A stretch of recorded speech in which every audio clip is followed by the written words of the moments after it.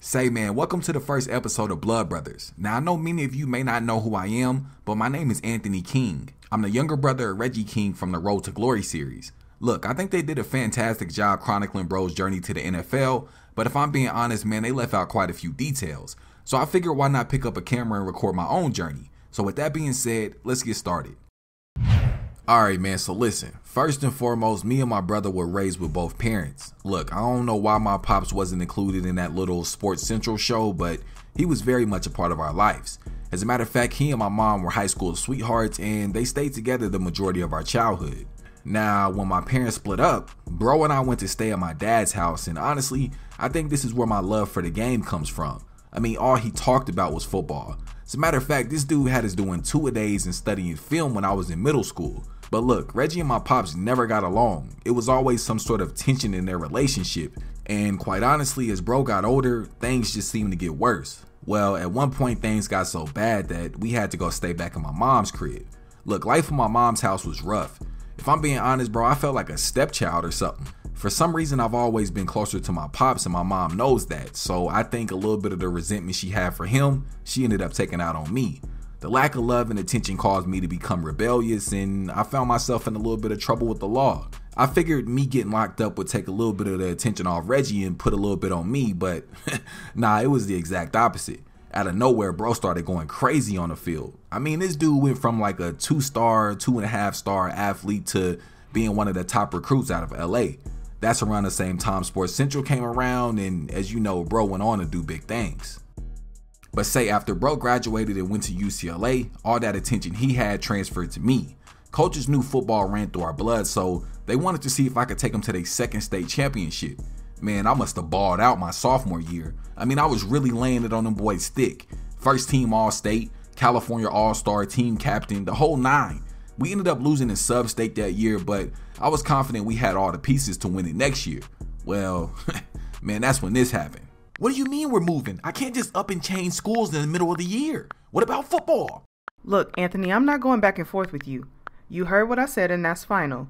We will figure everything else out once we get settled, but for right now, I need you to go look and see how many empty boxes we have left in that garage. Thank you. Bro used his NIL money to rent me and mom's a house out near the valley. Man, that one move would kill all my state championship dreams with Inglewood, and it would also make me ineligible to play at Campbell Hall since I transferred in the middle of the year. So in total, that meant no football my entire junior year. But listen, man, my time at Campbell Hall was horrible. I just couldn't relate to nobody there. I mean, everything seemed fake and superficial. Plus, we had to wear them dumbass uniforms. On top of that, our football team sucked, like hot garbage. But say, man, I had lost pretty much all the hype I had by not playing my junior year. So when it came time to commit to a college, I didn't have very many options, and the options I did have weren't very good. Well, that's how I ended up here, Eastern Michigan University. Alright, so look, now that y'all know the journey that I took to get to this point, we can actually get into everything that's happened since I've been here at EMU. But say, it's very important y'all stay tuned to the end of the episode because I think I'm going to need your help deciding on what my next move should be. Man, look, I'll be honest, I was totally against coming to this school. I mean, not because it's a bad place or anything like that, but I just have my mind set on catching passes and returning kicks at USC or Oregon. But I gotta give credit where it's due. Man, my pops helped me change my mindset and develop a positive attitude. Big bro looked out in a major way. He rented me a pretty nice apartment about 2 minutes away from campus, and he gave me his credit card to furnish the place and buy food. That way all I had to focus on was football. Reggie knew I wasn't the happiest about being here. That's why he told me to use this time to develop my game and build my body up for the pros. I took bro's advice and set out to do just that. During training camp, the coaches were very impressed with my play at practice, but they said it was a bit inconsistent. I'd make an amazing catch one play, and then on the very next play, I'll probably drop a wide open pass. So my goal while I'm here is to improve my route running and become a deep threat, and also improve my ability to catch the ball through contact. I would start the season off as a third string receiver, but I wasn't really tripping because I knew I wouldn't be there long. Also, depending on the package, I knew I would get a chance to come in as a slot receiver. Plus, I'd be back returning punts and kickoffs. Man, kicking off the first game of the season, I knew if I was going to earn a spot in the offensive rotation, I would first have to make an impact on the kick returns. I told myself every time I touched the ball to try to take that thing to the house.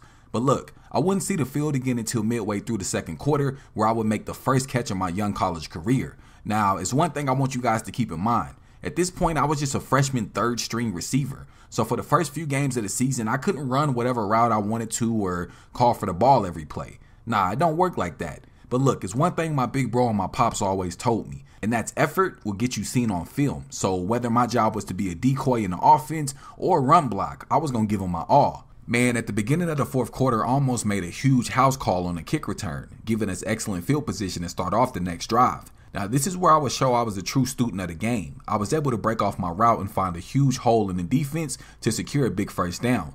Then on the very next play, knowing I had a step on my defender, I extended my route just a little bit and made the very tough catch, putting us right outside the end zone, which led to a 2-yard touchdown, tying the game with only 2 minutes left in regulation. Now, luckily, our defense was able to come up with a huge stop and put the ball back in our hands with only 1 minute left in the game. Now, of course, I wanted to be the go-to receiver on this drive, but I knew it wasn't quite my time. Instead, my boy Hassan would come up with a huge 46-yard reception, giving us excellent field position, which led to a very strange fumble recovery in the end zone for the win. Your boy would finish the game with 5 receptions for 79 yards and 2 huge kick returns. Hey, not bad for a third-string receiver. The next game would be versus number 21 ranked Penn State at their house. Say, man, I can't lie, seeing all those fans had my stomach in a knot. I was a little bit nervous, but I knew it was finally my time to take stage. This game, I would get a chance to see the field in the first quarter. I came up clutch on a few fourth downs, but it was strange because after I made those big plays, I would immediately be sent to the sideline. I was there to do my job and help the team out in whichever way I could. Now, they did seem to struggle to move the ball without me on the field. Then right on cue, I line up in that slot position and bail us out of trouble. Well, eventually towards the end of the first quarter, all my contributions would lead to an 11-yard passing touchdown, giving us the lead on the road. My confidence was extremely high at this point, and I really started to feel like I was becoming a reliable weapon for our offense. But that confidence would get me in trouble, as calling for the ball would lead to a big interception by the Penn State defense. Now, quite honestly, I felt like the quarterback could have did a little bit better job leading me on the route, but I learned quickly about accepting accountability, as the coach would put me on the sideline next to him for the rest of the game. I went on to finish with 7 catches for 69 yards, and we suffered our first loss of the season. We traveled to New Jersey to take on Rutgers our next game. This is what I would consider my coming out party. I mean, even though I considered the 2 guys in front of me my boys, I knew I was a lot better than them, and it was finally time for me to show it. My play at practice and in the first 2 games of the season proved my ability to not only be able to read the zone defense, but to beat it. And I did just that. It would be in this game I would come up with my first collegiate touchdown off of a dig route to the back of the end zone. My play would be the only bright spot in this game, as we went on to lose, mainly due to the 3 interceptions thrown by our quarterback Cam. But after this game, I would meet with the offensive coordinator, and he would let me know I had officially secured the second receiver spot on the depth chart. Say, man, listen, if last game was my coming out party, then this was me sending a message to everybody in college football that I'm really that guy. I had the confidence not only within myself, but from my coaches and teammates as well. I mean, even though technically I was still the second receiver on the depth chart, it was clear that every time Cam dropped back to make a pass, I was his first option. Now, we hadn't quite built the chemistry of me being able to completely make up my own routes, but I sure as hell was breaking off the original route and carving up the defense. This would lead to several big gains and a couple touchdowns. Not to mention I was able to break the school's single game receiving record as well. I was having a field day, and the Ball State defense clearly didn't have an answer for me. But with all that being said, man, we would still go into overtime and take a heartbreaking loss at home on what should have been a wide open touchdown. But as you can see, man, Buddy stepped right out of bounds. Man, look, after a huge game at home and breaking the school receiving record, it was a no-brainer that I moved up the depth chart to the number 1 spot. It was officially my team, and I didn't give a damn how anybody felt about it. Look, at this point, it's clear why I came here. It was to get better and increase my stock, so when it was time to jump in the transfer portal, I'll have more options than I did coming out of high school.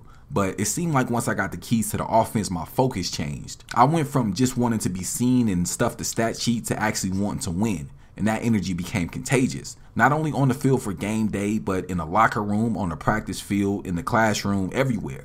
The Buffalo game would not only be the start of a winning streak, but the start of a cultural shift here at Eastern Michigan. That shift I just mentioned would stay with us for the remainder of the season, and trust me, it would definitely be needed. In the next game versus Army, we would face adversity late in the fourth quarter, as a miscommunication between me and Cam led to a pick 6. And then on the following kick return, I would go down with the injury causing me to miss the remainder of the fourth quarter. Say, man, the team would fight back strong and send the game into overtime. Now, y'all know it ain't no way I was just going to sit on the sideline and watch my guys fight for the win. I came through clutch near the red zone for a 19-yard reception. All the pain I was feeling from that stinger I had just suffered earlier in the fourth was setting in, but I ain't give a damn. I immediately called for the no huddle and lined the team right back up to go for the win in overtime. The defender had the curl route shut down, so I broke off into a slant and Cam had the ball right there waiting for me. We would go on to win the game in overtime and send them Army boys back to the base with the L. Say, man, look, the team was in a very good spot and I was finally getting the attention I had always wanted. Now, I'm not going to act like people was just screaming my name all across the world, but hey, I was kind of a big deal here in the Mid-American Conference. I had one player of the week 3 weeks in a row, and we finally started to turn things around. But say in our conference home game versus Ohio, it was almost like the defense was non-existent. I mean, our team chemistry was at an all-time high, and it literally looked like a game of pitch and catch. We would jump out to an early lead and never look back. I think I went for like 3 tuds and 250, 220 yards, something like that. Anyways, I was in my bag, bro, and it was clear that the defense could do nothing to stop it. Of course, we went ahead and took the blowout win at home and moved forward to the next week on the road versus Northern Illinois. Now, I know their stadium may not be the biggest, but hey, it's definitely the nicest in the Mid-American Conference if you ask me. But I would come out looking to set the tone early with a huge 55-yard kick return. Say, I had to let them boys know that, yeah, we may have lost a few games, but we certainly still had that dog in us. We would go down to score on the first drive of the game, giving us the 7-0 lead. And then, of course, our defense would do what they do, getting a stop. But look, I was on a punt return looking to make magic happen. But instead of magic happening, man, tragedy set in as I would go down with the gruesome season-ending ACL injury. Now, obviously that wasn't the way I wanted to finish the year. Just as we started to pick up momentum, I went down with a season-ending injury. But luckily I'll be able to make a full recovery and be back 100% for next season. But say, this season wasn't a total waste. I was voted to the freshman All-American team for the entire NCAA. I also finished 7th in total overall receiving yards. I think I made several improvements in my route running and my ability to high point the ball. But most importantly, I increased my stock in the transfer portal. Say, man, I need y'all help. Should I stay here at EMU and try to build something with the new incoming recruits? Or should I jump in the transfer portal and weigh out my options? Man, I can't lie, I'm loving what Coach Prime is doing down in Boulder. But hey, I'll let y'all decide. Comment down below and let me know what my next move should be. I know y'all probably already heard the news and read all those headlines about me being kicked off the team, right? Man, listen, you can't believe everything you hear. Those news outlets almost never tell you the truth, and those headlines never give you the full story. But luckily I started this series so I could tell y'all exactly what happened. So we gonna get into everything, but listen, I need you to watch to the very end of this episode. That way you get the full story with all the details. Man, let's get started. So at the end of last episode, I found myself at a crossroad. Either stay here at EMU for another season or test out my luck in the transfer portal. I had been praying for a sign telling me what my next move should be, but when I finally got that sign, man, it was way more than I had bargained for. While I was recovering from my ACL injury last season, I ended up meeting Amari at one of my physical therapy sessions. Say, man, she's super cool. I mean, down to earth, and she loved football, so y'all know we bonded off rip. But listen, I spent most of my time with her. We'd either be watching bro do his thing with the Raiders on Sunday, or we'd be studying. Yeah, studying. But listen, man, y'all should already know what happened next. She hit me with that late text. You know that late text, that I think I'm late text? Yeah, bro, it was official. Your boy found out he had a baby on the way. With Mari being pregnant, man, there was no way I was leaving EMU, and I knew football was no longer just a game. Nah, this would be what I used to feed my family. I told myself if bro can make it to the league, then so could I. Man, I took my training to a whole nother level, both in the gym and on the field. When spring practice came around, this would be my first chance to get a look at this year's team. Honestly, it wasn't too many new faces. For the most part, it was the same exact squad we had last year. Now, that would be both good and bad. It would be good because our core foundation was still intact and we had already built a little bit of chemistry together, but bad because last year we weren't very good. But listen, one of the new faces on the team would be our offensive coordinator, Coach Larry June. He was coming from some JUCO college somewhere in Kansas. I mean, dude was a straight up weirdo. I don't know, man, he kind of seemed full of himself, but I just told myself to focus on doing my job and the rest will fall in place. Anthony, please tell me your brother lying and you ain't up there got some girl pregnant. Have you lost your mind? I can't believe, you know what? No matter of fact, I can't believe it because only you would do some stupid shit like that. You don't know what you done got yourself into, boy. Call me back right now. Call me back. I had decided not to tell my mom about Mari being pregnant until the end of the season. Instead, I just told my pops and my big bro. But I don't know why I told Reggie because dude can't keep a secret to save his life. But say, man, now y'all see why I decided to keep the news from her. Anyways, I just used her reaction as added motivation to ball out during the season. But look, man, I'm finna show y'all what led to the argument between me and the offensive coordinator and me eventually quitting the team. Stay tuned. Alright, so look, the first game of the season was versus number 19 Florida. Now, we all know to them, this was nothing more than a warm-up game. But to us here at EMU, man, it was like a Super Bowl. Bruh, listen, I'm only gonna show y'all one highlight from this game because honestly, that's all there really was. We got blown out by like 40 points. It was mad embarrassing, but hey, we just gonna keep it moving. The next game would be at home versus FCS Midwest. Somehow they had already lost 4 games on the season, so honestly, we just expected to walk right through them. Now, I did struggle early on with my matchup versus a very experienced corner, but hey man, it wouldn't be long until I was right back on the field making plays for my team. But say, it would be in this game that I would start to see there was definitely going to be a problem with the new offensive coordinator. I mean, we drive the ball all the way down the field, right at the goal line in position to score. But for some reason, their best offensive player, me, was on the sideline with a water bottle in his hand. Of course, we wouldn't score and we'd have to settle for a field goal, but I mean, I wasn't tripping. Now, the first time that happened, I didn't think anything of it. I went right back out there and made another huge play for my team. Then somehow we weren't able to convert on a 3rd and inches, and we had to settle for yet another field goal. At this point, I was pissed, but I didn't say anything. We went on to win this game 12-3, and I was only targeted 5 times the entire game. But hey, we won, so I wasn't tripping. Going into the Michigan State game, both Cam and I were on the same page. See, we knew this would be our chance to put on a show in front of a huge crowd and in a nationally televised game. But the OC was still on his BS. Yet again, I'd make a huge play and put us in position to score, then immediately I'd be taken out and forced to watch the action from the sideline. Honestly, I didn't know what to think of this. I didn't know if Buddy had something against me or if I was just taking things too personal. Either way, I didn't like it. But look, with just about a minute left in the first half, we put together a few quick completions to get a first down and stop the clock, and then we were able to find our way into the end zone, cutting the lead down right before halftime. Only down 9 points midway through the third quarter, our defense was able to get a huge stop. The ball was back in our hands and I was ready to go down and get a tud, but just like I've been trying to tell y'all, man, I make a huge play, then be put right back on the sideline. This time it would be for 3 consecutive plays. I'd be watching and unable to make an impact. I was pissed and I knew something had to change, but for the time being, man, it was still more football to play. Man, I came down on the next possession and showed these boys why I was a preseason All-American. I ran every route I was given with precision, and when we got up to the goal line, I come up with a huge play for the touchdown. Then on the very next play, I snagged a 2-point conversion, bringing us within 2 points of tying the game. 26 seconds left and a chance to win. Man, it was time for me to take stage. I ain't give a damn what nobody was talking about. I wasn't coming out the game, and if the ball was being thrown, it for sure had better been coming my way. But say, me and Cam was already locked in. I mean, we had prepared for this exact moment several times all throughout the summer. 9 seconds left on the last play of the game. The ball was in my hands, but I come up just short of the touchdown. And with no timeouts left, man, we had no choice but to sit and watch the clock hit 0. After the Michigan State game, man, I was furious. I mean, not only did we lose, but the play calling was horrible. I was on 10 and ready to run up in the coach's office with the AR, but Big Bro calmed me down like he always has. He told me to just chill, give it one more game, and if things don't change, then I should reach out and have the conversation. So that's what I did. I came out focused versus our in-state rivals, Central Michigan. As a matter of fact, man, this would be my best game in college so far.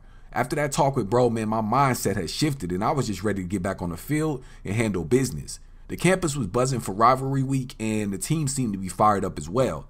Hey, that's the perfect combination to go get a dub. But we would face some adversity early on. It all started with a big hit by the Central Michigan defense that caused a fumble. That put them right outside the red zone where they would go on to score. And then on our very next possession, right before the end of the first half, man, Cam would throw a pick 6, giving them the 13-point lead. I couldn't believe how quickly things had gotten out of hand, but hey, players make plays, right?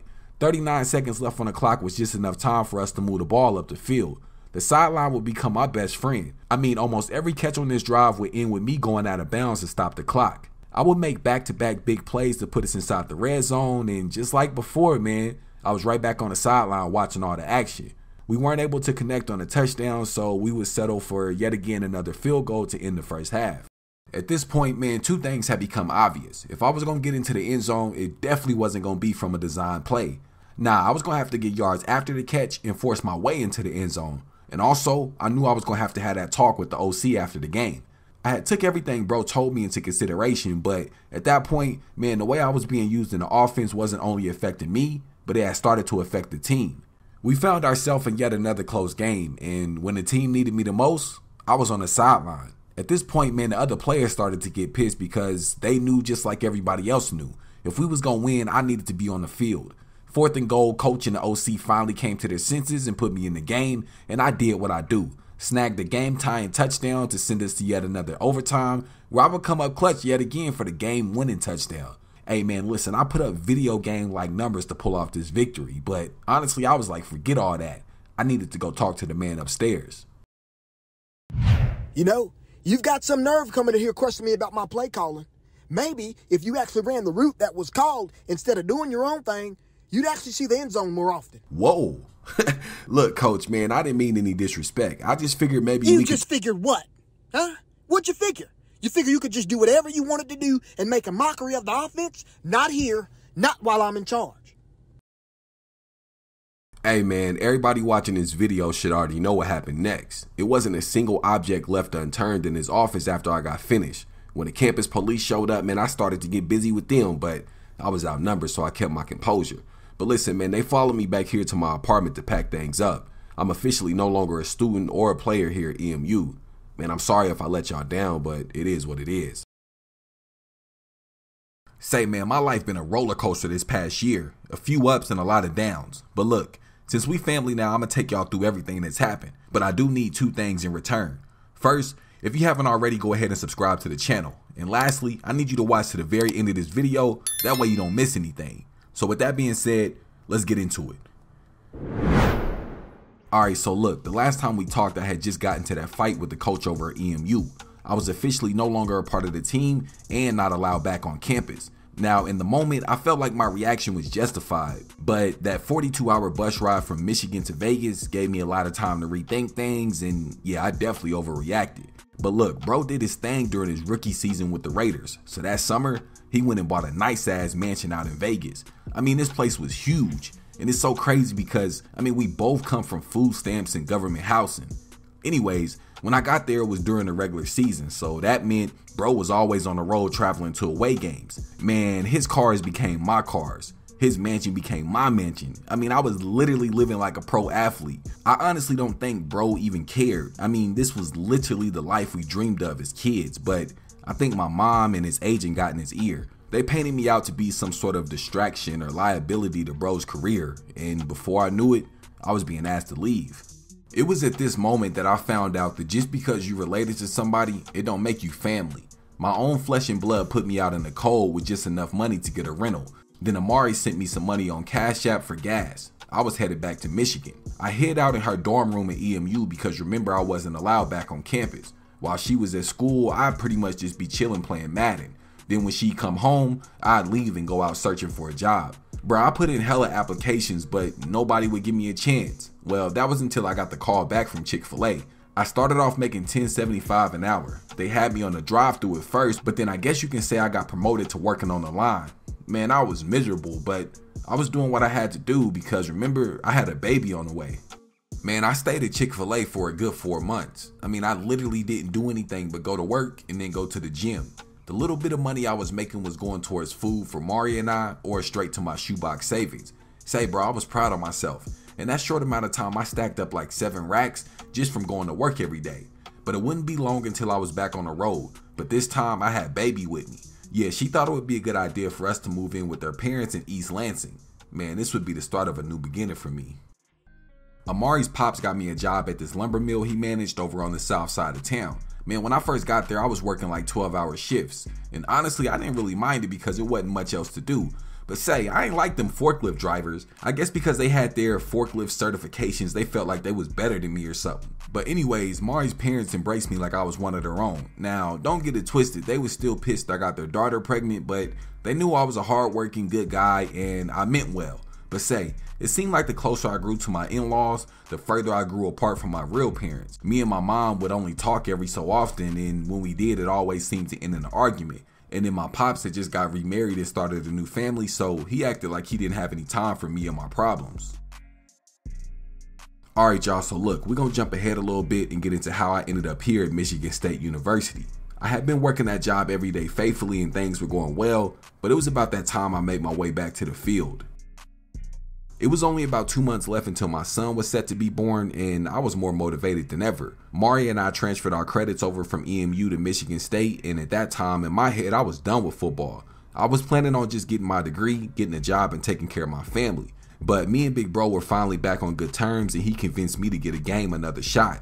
Man, look, I had did my thing and made a decent name for myself over at EMU, but after the coach there ran my name through the mud, the coaches here were hesitant to give me a scholarship offer. So bruh, I not only had to try out for the team, but I also had to join the team as a walk-on. But luckily Reggie looked out and paid my tuition for the first semester, so I didn't have to take out any student loans. But say, things were different here at MSU. It wasn't no getting no apartment off campus. Nah, they demanded I moved into the dorms. This would be good so I can get out of my in-laws' house, but it kind of sucked that I would be away from Mari and my son. Now, although I was among the top rated overall on the team, bruh, I still started the season off as the 6th string receiver on the depth chart.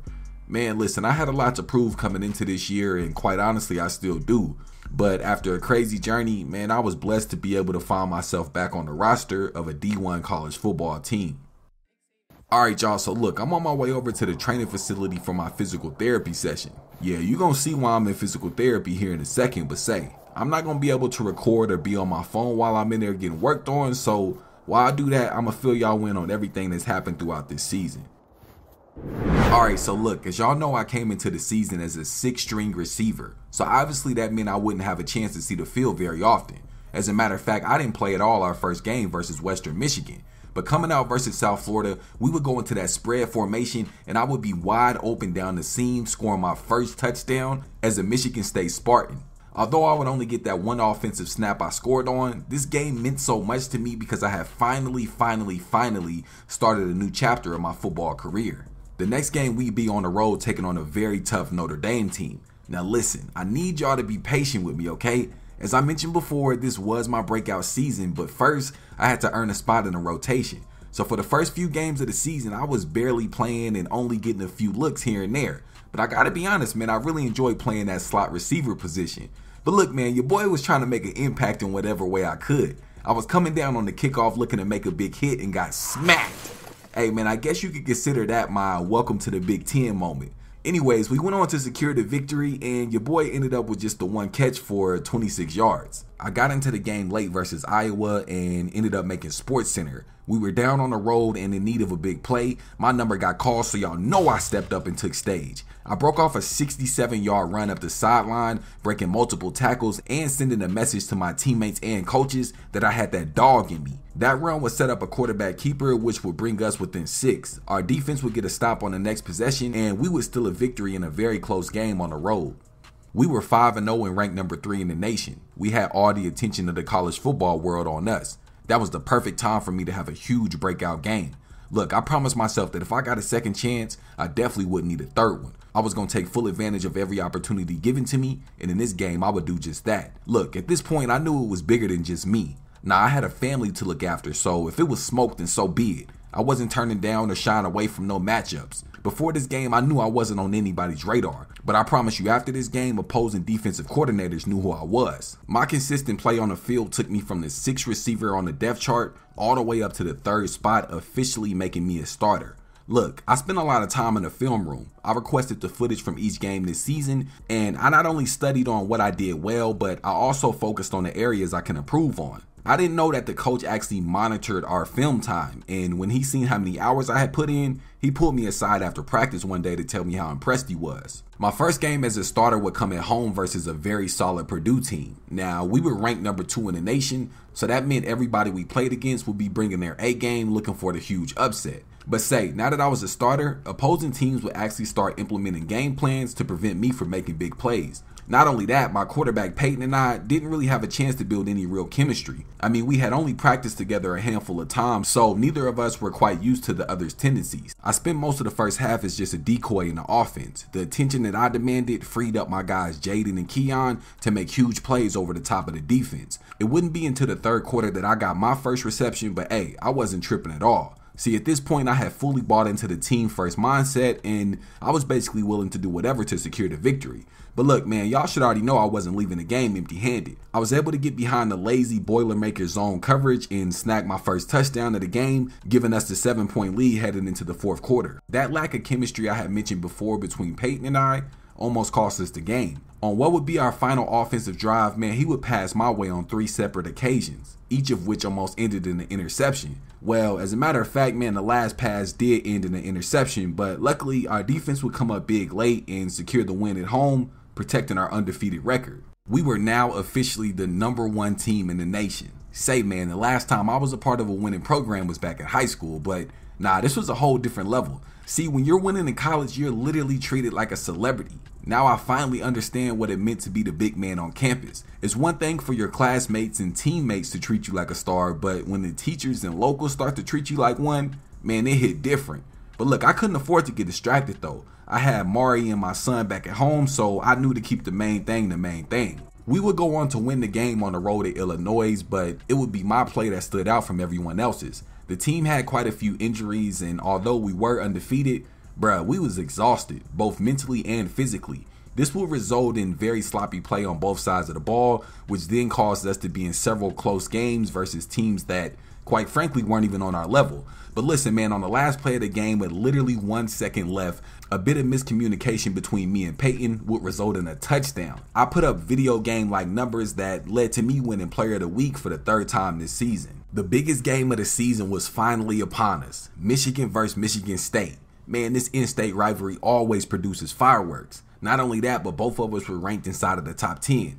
Plus, it was our first time rocking the neon uniforms, and you know I was feeling good. Listen, man, you look good, you play good. You play good, they pay good. Come on, man, you already know what it is. I had officially taken over the 2nd string slot on the roster, and man, I was giving them boys havoc on the left side of the field. Man, look at the way I embarrassed this defender on this play. Hey, y'all ever heard of the saying, you reach, I teach? Well, same thing applies here. He tried to jump the route, so I beat him over the top for the huge gain. We had the 3-point lead with 30 seconds left in the third. Then my guy Peyton was able to throw another 6 points on the board with the quarterback keeper. But just like I expected, this game would turn into a shootout. Michigan would go down and score on their next possession, and then we throw an interception, giving them the ball right back. Down by 4 points with just 2 minutes left in the game, man, it was time for me to take stage. I called for the ball on this go route thinking Peyton would put it out for me to go get, but it was underthrown for yet another interception. I took some of the responsibility on this play because I shouldn't have called for the ball in double coverage, but nonetheless, our winning streak was snapped and we give up a game at home versus our in-state rivals. Coming off a very tough loss at home, we be on the road the next week versus Nebraska. This was our first snow game, and I was amped. As y'all know, I'm a Cali boy, so the snow was new to me, but to everybody else, it was no big deal. Anyways, after I lost to Michigan, we had dropped down to number 3 in the nation and still very much in playoff contention. If anything, I feel like that loss was a wake-up call to the whole team. Honestly, I feel like it was actually needed so we can get back to the basics and back to doing the things that had us ranked number 1 in the first place. We started to pull away in this game, and I was really having my way with the defense. Peyton and I have finally built up our chemistry, so honestly, we was just going through the motions. But look, I would take a handoff on a sweep play to the right side of the field. I picked up the easy first down and broke a tackle as I was headed out of bounds, but unfortunately, I would go down in excruciating pain as I injured my right shoulder on the play. Babe, come on, we gonna be late. All right, man, I'm coming. Give me just a second. Hey, man, look, the big night is finally here. In just a few hours, we're gonna find out who's taking home this year's Heisman Trophy. Man, I always dreamed of being up on that stage and having my name up in them lights. Who knew I'd be able to take things this far? But say, man, we got about a 45-minute drive from here to the ceremony. So I'm gonna fill y'all in on everything that happened since the last time we talked. Alright, so look, we're gonna pick up from where we left off last episode. Now, if you remember correctly, I was headed to the training facility to get some work done on the injury I had suffered during the Nebraska game. Well, I was forced to sit out the next 2 games due to that injury, but my teammates held it down and got the dubs in my absence. We were the #1 ranked team in America and strong favorites to win the national championship. But first we had to win our conference championship. Look, we take on Wisconsin at the Lucas Oil Stadium in Indianapolis, but unfortunately our starting quarterback Peyton wouldn't be playing as he suffered an injury in practice the week before. Man, I did everything I could to try to get us to a victory. We fell behind early, but my team rallied back late to send the game into overtime. But unfortunately, we come up just short and Wisconsin was going home with our championship. I had myself a very solid year. I ended the season top 10 in receiving yards in all of college football, and I made the Big Ten first team All-American list. But say, with my success on the field came a little recognition off the field. I landed my first NIL deal with a local Lansing car dealership. I was just required to do 1 commercial and a little bit of promo on social media, and then before I knew it, I was getting a bi-weekly check. But listen, I gave the majority of that money to Mari's parents to watch my son over the summer. Although I didn't want to be away from my shorty, I definitely couldn't turn down the opportunity I was given. Big bro invited me and Mari to Vegas for the summer. Now for Mari, it would be a vacation, but for me, it would be a chance to train with one of the best receivers in the NFL. As y'all know, Reggie is QB1 for the Raiders, so obviously he and Devontae Adams are super close. Man, I got the opportunity to spend some time training alongside them, and bruh, I soaked up so much game over the summer. DA gave me a few tips and tricks on how to beat the corners off the line and how to gain separation in man coverage. I would go on and use a lot of those pointers he gave me over the course of my season in Michigan. But say, it was almost time for me and Babe to head back, and me and my mom still hadn't had a real conversation. Well, one day Reggie and Mari left to go to the grocery store, and well, that left me and my mom there alone to talk. Anthony, it just blows my mind that after all I've done for you, you still feel like I don't love you. Yeah, you provided for me, great, but where was the love? Where was the affection? Look, son, you're not a kid anymore. It's time for you to grow up and be a man. Grow up and be a man? Really? Well, when are you going to tell Reggie to grow up and be a man and stop treating him like a 2-year-old? I knew that this was what that was about. I knew it. You jealous of your brother, and you always have been. Man, I don't even know why I wasted my time trying to have this conversation with you. Instead of taking accountability for being a horrible mother to me, you try to turn it into something it's not. Man, you never gonna change. Look, whatever, Anthony, I'm too old to change, and if you can't see how much I love you, then that's something you'll have to take up with God. Well, as y'all can see, man, the conversation between me and my mom was interesting to say the least. Look, at that point, I just accepted the fact that our relationship wasn't gonna get no better than what it already was. I decided to keep my distance the rest of the trip and just enjoy my time with bro and Mari. But look, vacation was over and it was finally time to get back to work.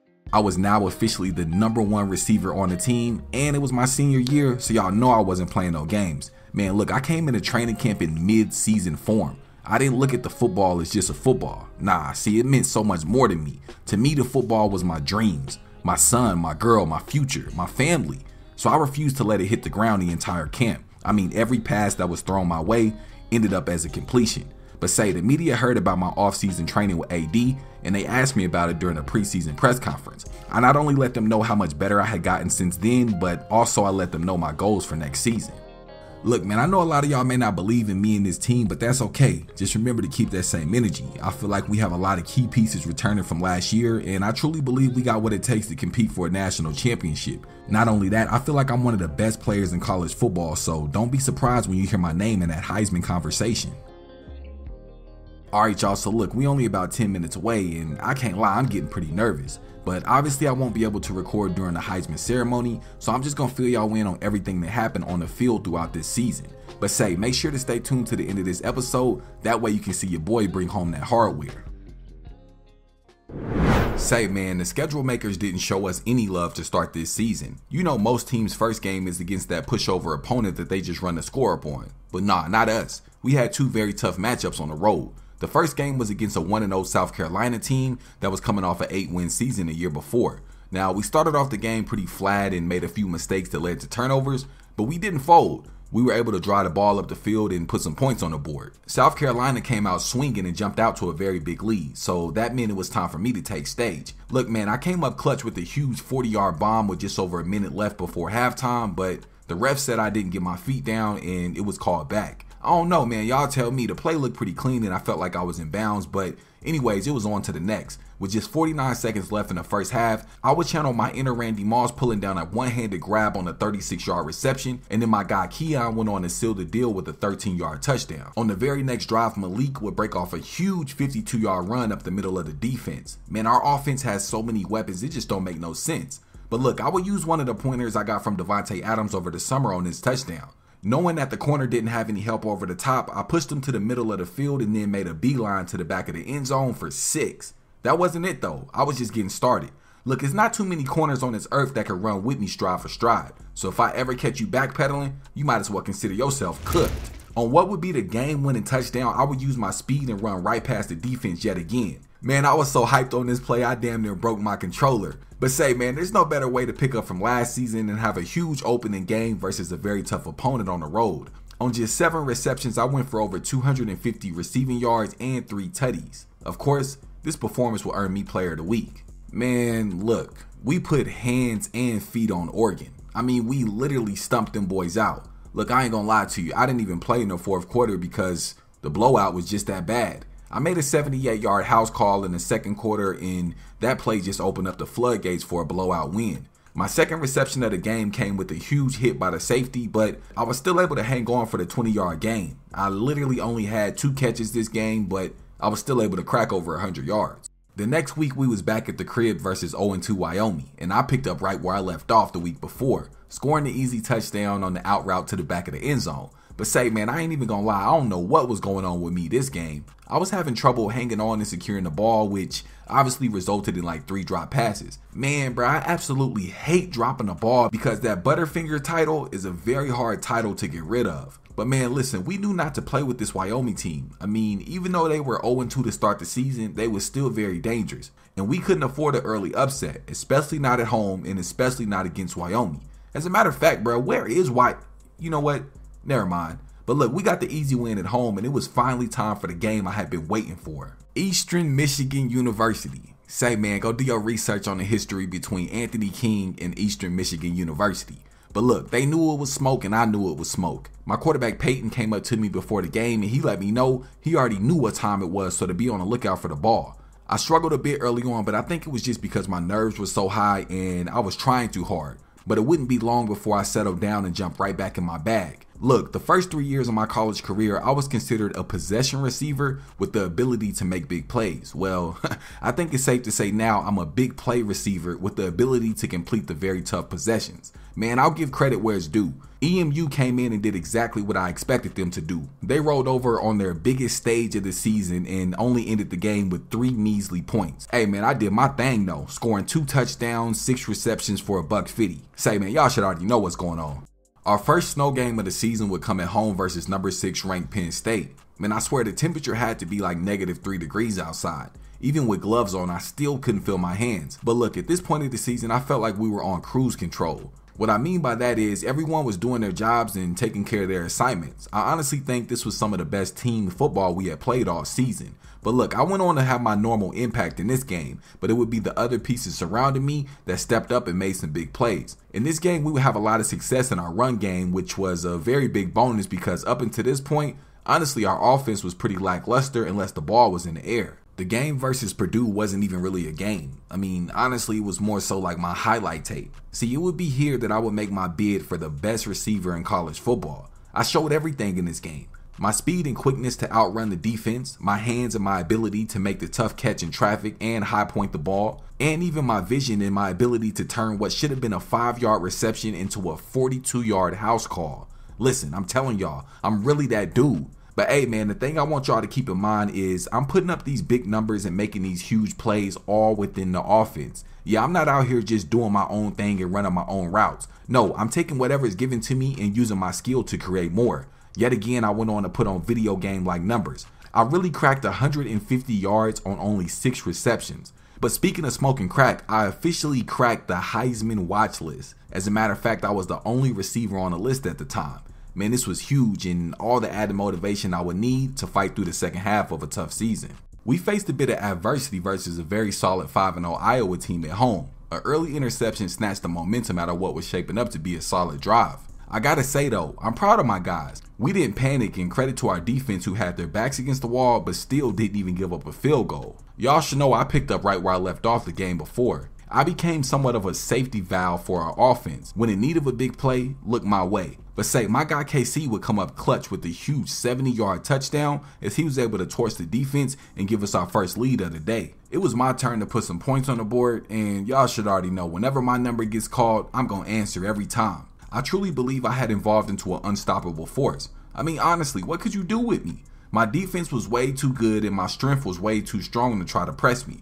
And even if you gave me a little bit of cushion, I could either high point you or burn you deep. Like honestly, I became the total package. But look, man, we did them Hawkeyes dirty. We sent them boys packing back home with the big L. Yet again, I put up huge numbers on very few receptions. I mean, 3 tuds, 200 yards on 7 receptions. Who else is doing that?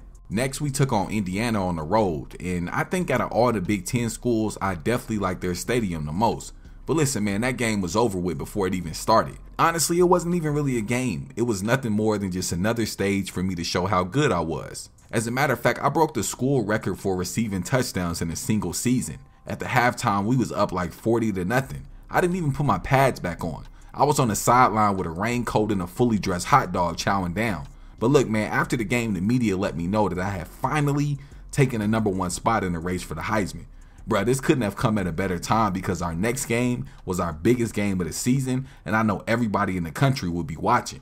The Michigan versus Michigan State rivalry is one of the best rivalries in college football. Even though I'm from the West Coast, I have been at MSU for 2 years now, so I have fully bought into the importance of this game. If you remember from last episode, Michigan beat us at home, ruining our perfect season and taking the bragging rights as the best team in Michigan. Well, look, man, I promised myself that wouldn't happen again. I was fully prepared to lay it all on the line and do whatever it took to secure the victory. But you'll notice the majority of these highlights are coming from the sideline point of view, right? Look, I don't know why, but I spent more time watching the game than actually playing in it. I wasn't in any type of trouble or injured at all, but for some reason, I just wasn't in the game. And y'all know what happened the last time I questioned the OC about his play calling, so this time I kept my mouth shut and just took my spanking on my hiney like a man.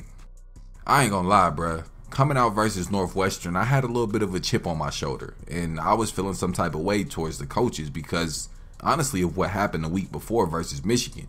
I mean, why wasn't I on the field? Not only did we lose and fall all the way down to the #9 team in the nation, but all of my Heisman hype had died down as well. I think had I gotten an explanation, I would have felt better, but the coaches didn't say a word to me, so I was forced to come up with my own conclusion. And that conclusion was they was hating on me and they didn't want to see me win. So hey, it was what it was. I promised myself that going forward, I was going to do whatever was best for me. Not the coaches, not the team, and not the fans. We went on to win the blowout game at home, and I would break yet another record for most career touchdowns as a Michigan State receiver.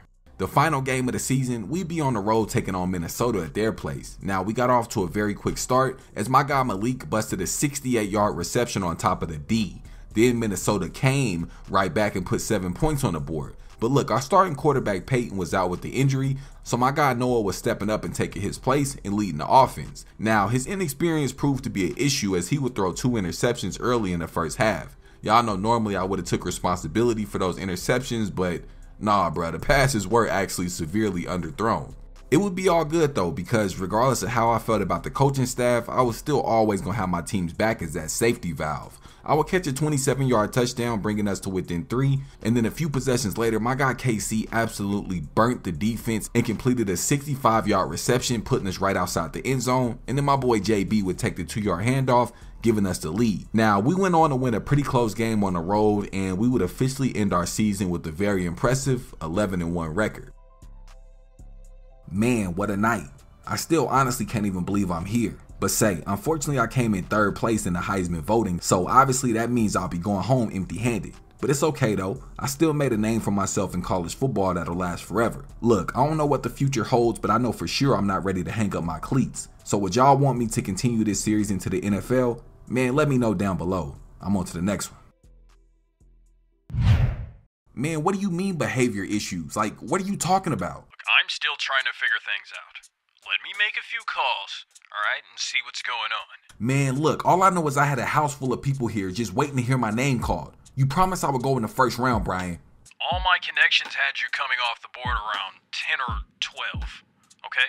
But look, I'm gonna get to the bottom of this and see what's going on, alright? Yeah, alright. Man, it ain't no way it was 4 receivers in this year's draft that was better than me. I told everybody I would be the first skilled player taken off the board, but yet here I am undrafted at the end of day 1. Say, bro, I did my thing this year. I mean, I put in real work. I didn't even tell y'all about the performance I had in the Rose Bowl, or even show you all the trophies I took home. Man, as a matter of fact, let's get into it.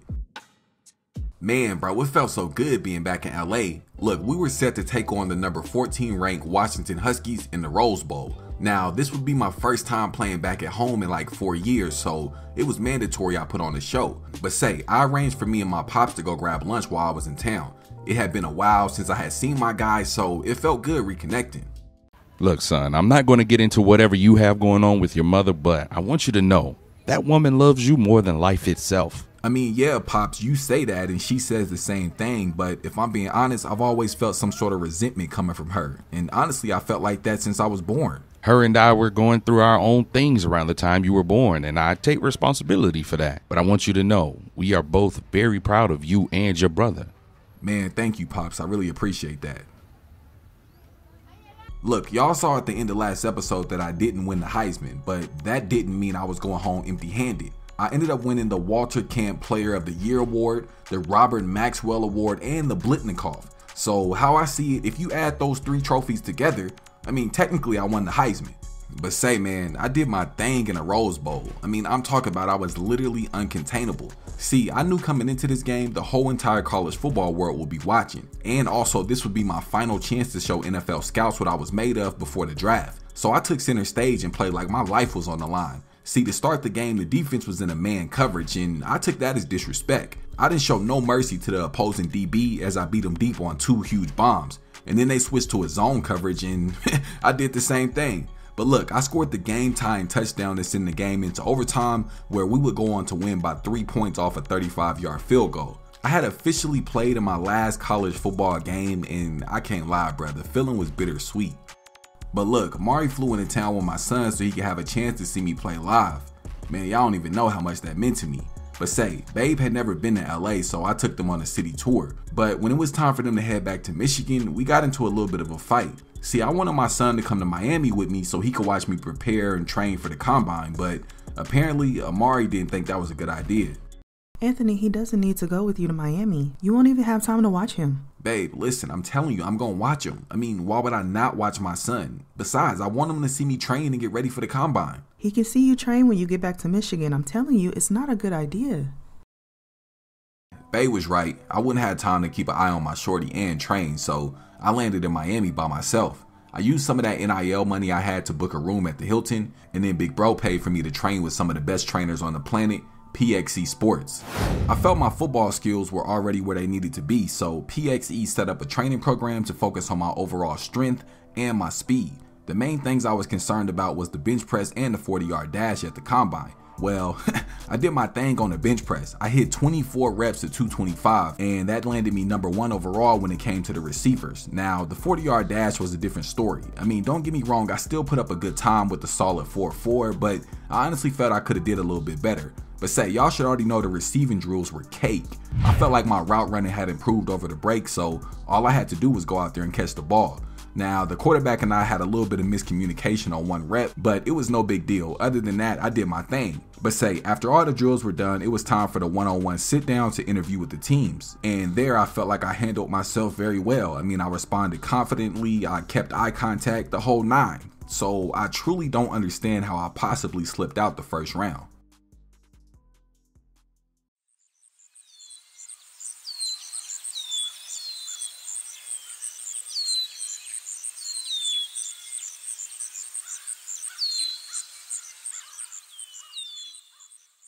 Say, man, the past few weeks of my life have flown by like the flash. Between moving into a new place and the NFL training camp, bruh, I barely had time to sleep. But look, today's the big day. Yeah, the first NFL preseason game and my first time on the NFL field. But look, I still got a couple hours before I gotta head to the stadium, so let me fill y'all in on everything that's changed since the last time we spoke. Your boy signed a 4-year, $8 million deal with the Carolina Panthers. $6.8 million of that is fully guaranteed, and it came with a $3.4 million signing bonus. Say, man, I officially secured the bag. But look, when I went to the Panthers headquarters to sign my contract, the team there let my agent know why I wasn't taken in the first round, and then of course he passed that message on to me. Now y'all remember that argument I had with the OC at EMU? Well, apparently Buddy had a lot of negative things to say about me to NFL scouts. I mean, dude said some things that I don't even feel comfortable repeating. But that, along with the fact that I was considered a troubled youth due to my time I spent in juvenile, man, that made NFL scouts consider me as a high-risk prospect. Man, I ain't gonna lie, it took everything in me not to go back to EMU and see Buddy, but I remembered it was bigger than me now, and I had a lot more to lose. But look, Charlotte's gonna be my home for at least the next 4 years, so it was time to go ahead and make it official. Babe and I found this super nice crib about 20 minutes away from the city. I mean, it's literally perfect. See, I like the more newer, modern type of feel, whereas Amari, she likes the more laid-back type of vibe. Well, honestly, I feel like this place has a good mix of both. Not only that, but it has a spa and a sauna, which is going to be perfect for my recovery during the season. Now, I know y'all saw the 2 toys sitting in the driveway, right? Yeah, man, I had to go ahead and get Babe that brand new Mercedes GLS. That was just a small token of my appreciation. I mean, she's been an amazing support system and she does a tremendous job with our shorty. Now, me on the other hand, I just grabbed a scatty. Yeah, man, your boy got the scat pack and threw some 4Gs on there. But look, man, before y'all even ask why I didn't get the Hellcat or the Demon, listen, they charging damn near 2 to 3 times what that car is worth right now. And honestly, bro, I just ain't got it. But maybe on my second contract. Anyways, it was finally time to report to training camp and I did my thing. I mean, I'll be honest, I still got a lot to learn. I know y'all probably was expecting me to say I was dominating every drill and I'm the best receiver on the team, but nah, that's not the case and I'm humble enough to admit that. But don't get it twisted. This time next year, I promise you it's going to be a totally different story. Alright y'all, so look, I'm about to leave the crib and head over to the stadium. Now, since this is just the preseason, I decided to keep my outfit simple. But say, we really about to see if my talent can transfer over to the big leagues. I'd be lying to y'all if I said I wasn't nervous, but I'm confident in the fact that I put in all the work required to perform on the biggest stage. But say, man, thank y'all for taking this journey with me, and I appreciate all the love and support. I'll see you on the field. Coming out for my first NFL game, bruh, I ain't even gonna lie, I was nervous as hell. But, I mean, at the end of the day, it was just football, and I've been playing this game since I learned how to walk. Now, early on, me and my guy B Young had a bit of a miscommunication on my route, but no worries because I was able to connect on a nice 23-yard reception later on in the first quarter. And then on the very next play, I picked up the key block, helping secure the first down. But look, playing out of that slot receiver spot, I was able to find a wide open seam in the defense and catch a huge 36-yard bomb and then take it in for a tutty. Bruh, this was my first ever touchdown in the NFL. But listen, man, since this was just a preseason game, I was only able to play in the first quarter. I finished the game off with 3 receptions for 72 yards, and of course I put 1 up top. Our next game, we be on the road in the Big Apple, taking on the New York Giants. Now, I'll be honest, bro, I struggled tremendously early on. A part of it was me trying to do way too much, and another part was my route running. See, at this point, I was still used to the college routes. They're much shorter, but here in the league, man, everything is extended an extra 5 to 7 yards, so that took a little bit of time to get used to. But hey, man, that's what the preseason's for, right? When I was training with my bro and D Adams, they gave me some game. They said the quickest way to get kicked out the league is to be invisible on the field. So if you ain't catching passes, you need to be blocking. So hey, I went out there and I did just that. I picked up the huge block that cleared a wide open lane for the halfback to find the end zone. But look, man, again, this was just the preseason, so I was only able to play in the first half. I only finished the game with 4 catches for 54 yards, which honestly wasn't too bad, but there still definitely needs to be a lot of improvements made if I'm going to become an elite receiver in the league.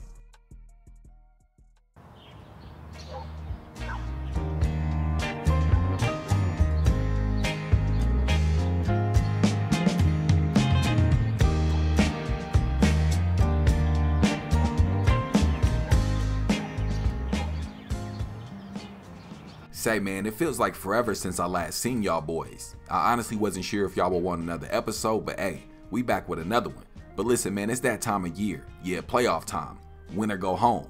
We got a wild card game today against the San Francisco 49ers, and y'all should already know I'm looking to put on a show. But before we get to that, man, we got a lot of catching up to do as well. I not only need to bring you up to speed with everything that's happened in my first year in the league, but also we gonna tap into my bro's career as well. So if you haven't already, man, go ahead and smack that subscribe button and don't forget to like the video. Man, let's get into it. Man, bro, I've always heard people say the NFL is a full-time job, and I honestly figured they just meant, you know, staying in shape and taking care of your body. But nah, this game requires your full attention and most of your time. So I'm about to take y'all through what almost every day of my life has been like for the past 18 weeks. See, I start my day off with a cup of coffee at like 5:30 in the morning, and then I get dressed to meet my coach over at the track for some workouts. See, one of my goals to start this season was to increase my overall speed and quickness, and yeah, he's been helping me with that, but he also be having me do these crazy workouts. I think he forgets I still gotta go to practice later in the evening. But look, the most important part of my day is taking my shorty to school. It's crazy having a son, bruh. He wanna be just like me. I mean, sometimes I catch him watching my every move so he can try to copy it later. Man, being a dad could be a trip sometimes. But anyways, yeah, after I get him to school, I head straight over to the team's facility for my daily meetings and film study.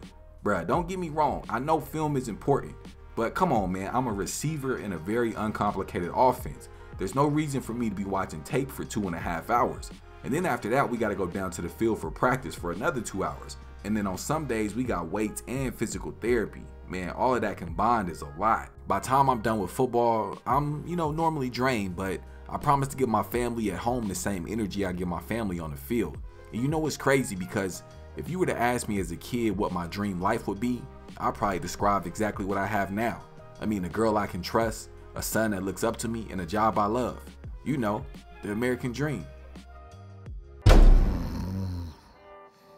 Man, so as y'all can see, me and bro are living polar opposite lives. I swear, Amari be blowing my phone up if I stay out past 10. Meanwhile, this man falls asleep in a club on a Tuesday night. Hey, I guess you could do as you please when you young, rich, and single. But look, as y'all know, bro is a few years older than me, and he's already been in the league for several years now. Also, the contract he signed was massive, especially compared to mine. Anyways, I say all that to say, it's clear bro has gotten very comfortable. I mean, it seems like he's more in love with the lifestyle and the perks of being an NFL player than the actual job itself. It wasn't long until his comfort and complacency caught up with him and it started to affect his play. Well, that eventually led to big bro being benched midway through the season. I mean, it was almost like somebody flipped a switch. See, at the start of the season, Reggie was making incredible plays. I mean, he was fitting the ball into places that only his target could get to. He was leading the league in yards and touchdown passes, but like I said, that all seemed to change. The next 5 games or so, Big Bro started to resemble Jamarcus Russell. I mean, every game was filled with multiple interceptions and unforced turnovers. All that love he was getting his first few years in the league quickly turned to hate. And then shortly thereafter, that starting job he had was no longer his. Big Bro took losing his starting job really hard, and I mean, I get it. Since we've been playing football, this is his first time not being a star of the team, so I'm sure it's been a pretty tough adjustment. But it's his last year of his rookie contract, so maybe he can get a fresh start with a different franchise next season. Anyways, with today being a playoff game, I know them cameras is gonna be out, so I'm in here trying to find myself something to wear. While I do that, man, let me take y'all through everything that transpired between me and my mom and show you how I performed on the field this season. So look, at the end of the preseason, I flew to LA for like 3 days. You know, just to tap back in with my family and relax a little bit before the regular season. Y'all know once that starts, I ain't gonna have time to do nothing else but play football. But anyways, while I was there, I went to visit my old high school in Inglewood. Man, you come a long way. I remember trying to keep you and your brother out of trouble. You were both so young, dumb, and full of cum. Man, coach, I can't even lie to you. I miss those days. Everything was so simple. You know, just go to school and play football. Now I got all these responsibilities and problems, plus everybody relying on me. It just gets stressful sometimes. Well, you know, son, God will never give you more than you're capable of handling. Now you've got the opportunity of a lifetime, and all you have to do is not blow. As a matter of fact, I got some people I want you to meet. Man, coach had me go up and speak to some of the players on the team. I ain't gonna lie to y'all, bro, I got pretty emotional while I was up there. See, I can remember sitting in those same seats listening to the alumni speak to us just a few years ago. Now look, I'm the one they up here listening to. Man, I swear, talking to them and walking through those old halls was like a trip down memory lane. Not only that, but it was also a reminder of why I started playing the game in the first place. Anyways, man, before I left town, my mom asked to take me out to lunch so we can discuss this business proposal she pitched to me on the night I got drafted. I'll be honest, initially I was a little bit leery, but I was still open into hearing what she had to say. So son, what do you think? And be honest, what are your thoughts on the offer? I mean, everything sounds good, mama, but as you know, I've already got an agent, and honestly, I've been pretty happy. Not only that, he said he's got a lot of big deals in the work for me. Oh, come on, Anthony, don't fall for the okie doke. I taught you better than that. You know these guys, they make a lot of promises just to keep you around. Meanwhile, they sucking you dry. Besides, with me, not only will you be saving money, but the proof is in the pudding. I mean, look at the deal I just landed your brother. Mama, I'm not Reggie. Our situations are totally different. I know that, son. Look, just give me a little bit of time to think things over. I'll talk about it with Mari, and I'll get back to you with my decision. So as y'all can see, me and my mom's relationship is still pretty rocky, but we definitely in a better place than we were before. But look, she recently opened her own consulting firm, and who better to be her first 2 clients than her sons playing in the NFL? See, Reggie immediately fired his agent and hired my mom once she got her license, but I wasn't going for it. My decision not to hire my mom as my agent seemed to cause more tension in our relationship, but I was okay with that. It's my responsibility to protect my career, so I'm gonna do whatever's best for me, even if that means upsetting the people that I love at the same time. Man, for some reason, I was more nervous my first regular season game than I was the entire preseason. I honestly don't even know why. I mean, I guess it was because the game was finally real and they actually mattered now. But like I mentioned before, man, the NFL is a lot different than college at the receiver position. See, while I was in college, I became used to having to run my exact route. Whereas in the NFL, nah, man, you basically encouraged to break off your route and find gaps in the defense. Although there was a little bit of a rough transition early on in training camp and the preseason, man, I came out game 1 versus the Falcons and did my thing. I finished the game with 7 big receptions for 109 yards, and we take the early W on the road. Our first home game of the season would come week 2 versus the Saints. It would be in this game that we showed the entire NFL just how dangerous our offense could be.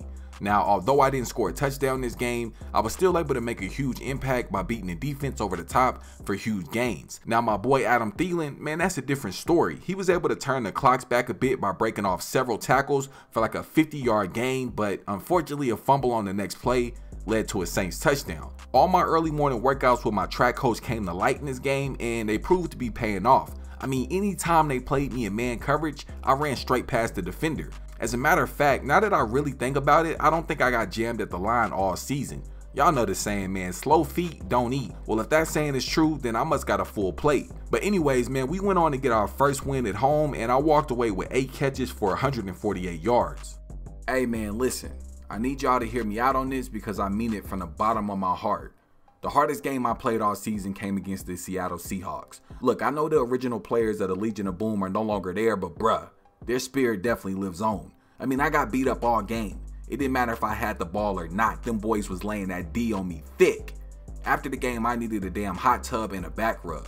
But unfortunately, I still wouldn't see the end zone even though I had 7 receptions on the day. The game would come down to the wire, and in the last few seconds of regulation, B. Young would find my boy Adam Thielen in the back of the end zone, giving us the 1-point lead and the win at home, improving our record to 3-0 on the season. Week 4 at home versus the Minnesota Vikings, man, it finally happened. I would officially score my first NFL touchdown off of a post route. Now, I did take a big hit at the goal line, but I still managed to hang on to the ball for 6. This moment would be huge for me, not only because Amari and my son were there, but my pops flew in for the game as well. But that wasn't it though. I still had a huge impact all throughout the game and without the ball. See, I remembered the advice D. Adams and my bro gave me before I got drafted, and I've been putting it to use ever since. Now, the Vikings didn't roll over though. Yeah, things turned into a shootout, and I was totally up for the challenge. With just a little over 2 minutes left in the first half, man, I let my guy B. Young know to look my way, and I pulled in a huge head tap on top of the defense, putting us in position to score. And then 2 plays later, man, we did just that. My big bro Miles Sanders took advantage of the one-on-one coverage and pulled in a huge touchdown at the back of the end zone, giving us the 1-score lead before the half.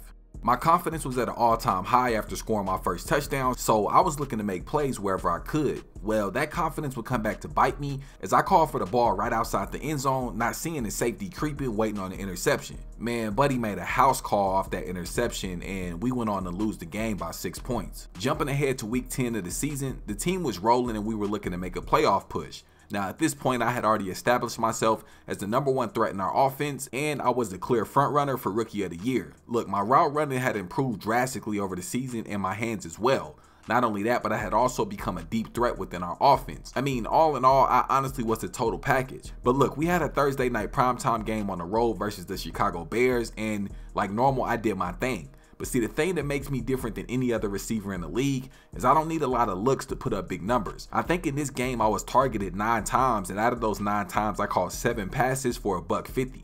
Now, this is what has me concerned going into the playoffs. See, in our last game of the season, we took on the Tampa Bay Buccaneers at home. Although we did have a few key players out for this game, we still came out very flat and almost borderline confused. And it's crazy because the defensive scheme wasn't anything we hadn't seen before, and our offensive playbook hadn't changed at all, but for some reason we were still completely out of sync. Well, this miscommunication led to several mishaps throughout the game, including a few interceptions. I did everything I could to try to keep us in the game, and honestly the team fought back pretty strong. I'm just hoping that the performance that we had in that game doesn't transfer until today's wildcard game versus the 49ers. But look, man, we went on to lose against the Bucs 24-17. I had a crazy day, 13 receptions for 200 yards and 1 tutty. Hey man, I had a hell of a season if you ask me, but of course, we still got more work to do. Say man, looking back over this season made me realize just how far we've come. I mean, y'all really been rocking with me since my freshman year in college. Well, the time is finally here. My first NFL playoff game.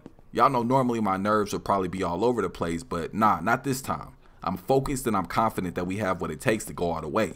Millions of people all around the world are going to be tuned into this game, so let's go put on a show.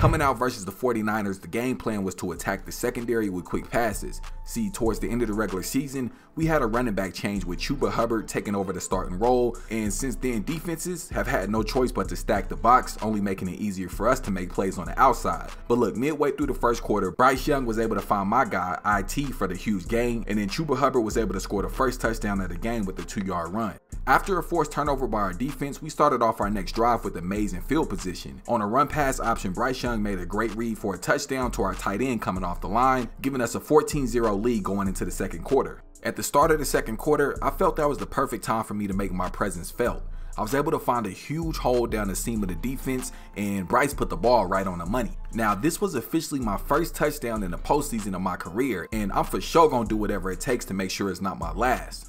As a matter of fact, on the very next possession, the same exact route, I would come up with similar results. See, I tried telling y'all, it don't matter if you press me or if you give me cushion, I'm gonna make a play regardless. Especially if I'm able to get that inside release, man, consider yourself cooked. But look, man, at this point, we was doing them boys dirty and things started to get out of hand. Now, I was able to come down with one more catch before the end of the game for like 30 yards. But say, man, we beat the brakes off the 49ers, and now we'll be moving on to the divisional round. I had a hell of a showing, finishing with 159 yards and 2 touchdowns, only on 5 receptions.